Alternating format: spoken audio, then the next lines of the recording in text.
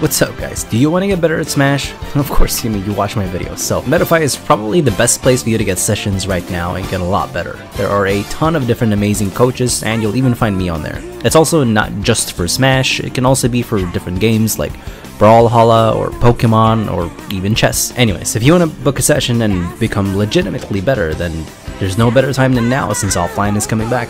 And you can very easily get a session by either joining my Discord or going to the Metafy webpage, and you'll be able to see my schedule there and you can pick whatever time fits you. Don't forget to use the promo code for a 15% discount, as well as you can refer a friend to take a session as well. And if they do, then both of you will get a $10 discount. Pokemon Trainer at the highest level has a lot of versatility, but will require a lot of practice and studying to understand which Pokemon to prioritize for each matchup, and when to switch according to the percents or situation. Each Pokemon specializes in each of the 3 different playstyles in Smash.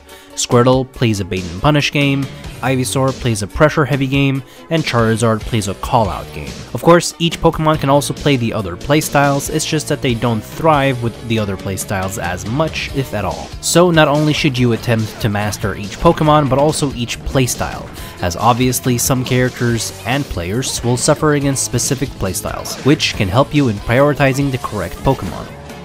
Knowing the general counterplay for each Pokemon can be important as well. Squirtle will mostly be dashing around and tilting or shield dashing a lot to find a grab or a short hop aerial to deal a lot of damage.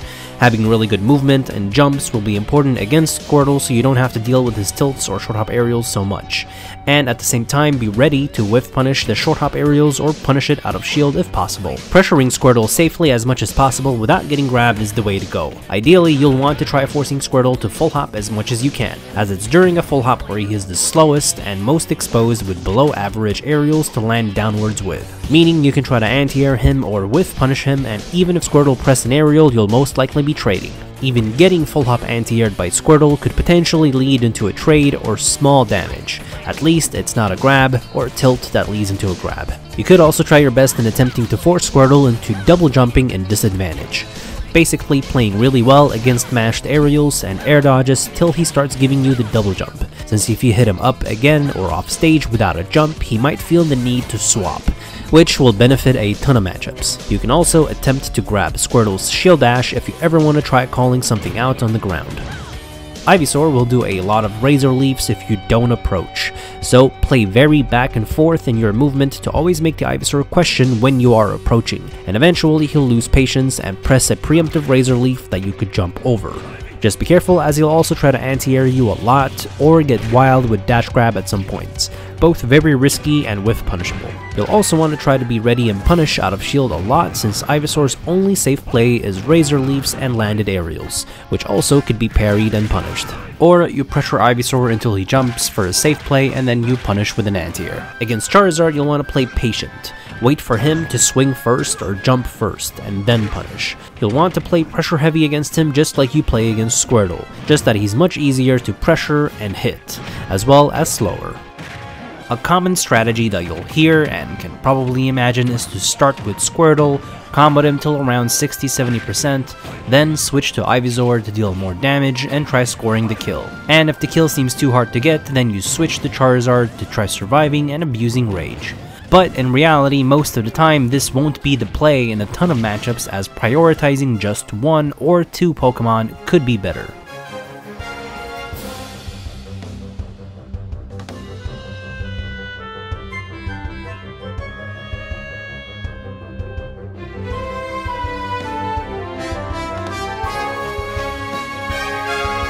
For example, against fast, close-ranged characters, it will usually benefit you to prioritize Squirtle's movement and frame data to be able to match their speed and pacing, as Ivysaur and Charizard can get overwhelmed and suffocated. Ivysaur would only really be used for edgeguarding or for specific kill percent, while Charizard would strictly be used if they seem to have trouble killing, to abuse Rage as a last resort and hopefully punish them out of shield for early kills. Sticking with Squirtle, however, to find forward tilt tech chase kills, and even sticking with him until really high percent sometimes can still be better, as these faster characters can typically die early anyway. Floatier or slower characters, it'll be a bit harder to generalize since all Pokemon do fairly well. so you can level it out a bit more evenly and put more emphasis on what the player seems to be struggling against in the moment. Just keep in mind that Ivysaur will usually come out ahead in these matchups, as he will make it a lot harder for these characters to land. Projectile zoners can be a bit of a pain for all Pokemon, but Ivysaur will typically do worse in these matchups, so you'll be prioritizing Squirtle to get around projectiles, and Charizard because of his dash speed and out of shield play. Some matchups are obviously not going to be that easy to generalize. Characters like Jigglypuff, DDD, Luigi, Rosalina, Snake might be better to prioritize Ivysaur, since interacting with these characters at super close range can be really dangerous. While some characters like Meta Knight, Link, or any other character that might have very telegraphed recoveries, you might just want to stick with Squirtle and Charizard. Just keep in mind that Ivysaur can still be good against all matchups as long as you want to play with platform pressure. Hopefully this gives you a general idea of which Pokemon to use for what reason, but it's all pretty subjective since it can also just come down to preference and comfort.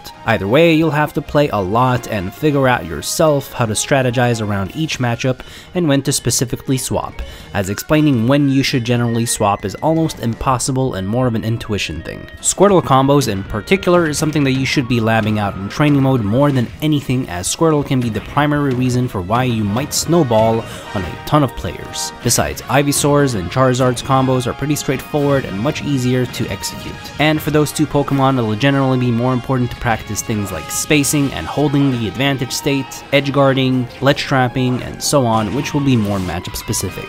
Something you should know is that all Pokemon share the same staleness queue, so they all stale each other, but it's nothing that you really have to pay attention to.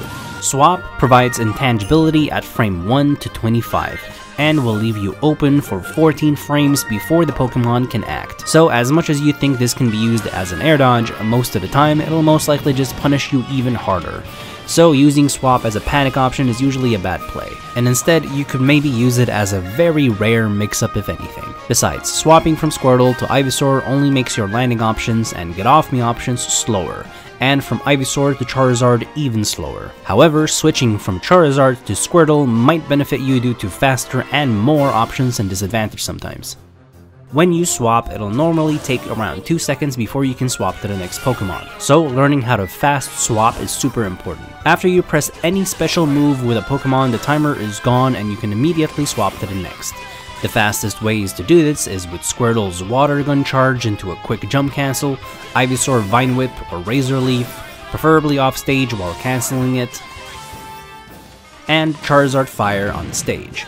But even better could be to run off and quickly reverse a B to the ledge. Otherwise, for Charizard, you might also just want to wait out the timer if things are too risky. Something that will help Squirtle off stage for a fast swap is to charge the Water Gun up to 90%.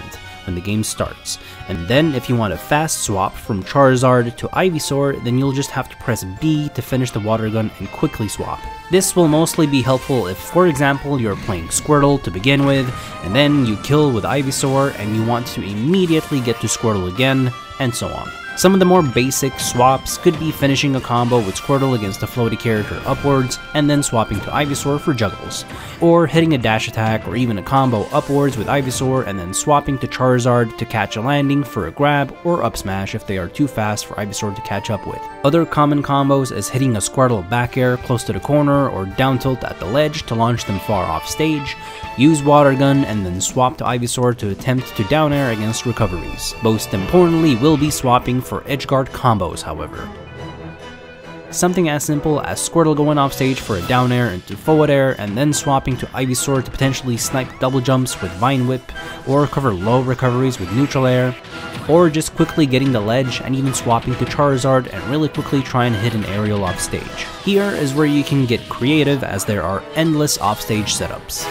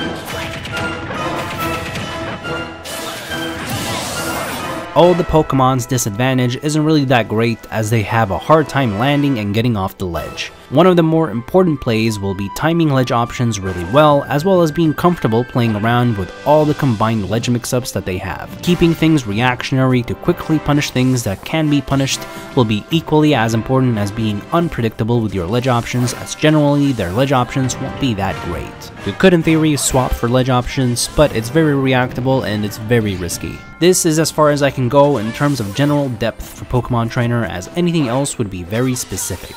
And if you want to get even better, then feel free to book a session and I'll help you perfect your play.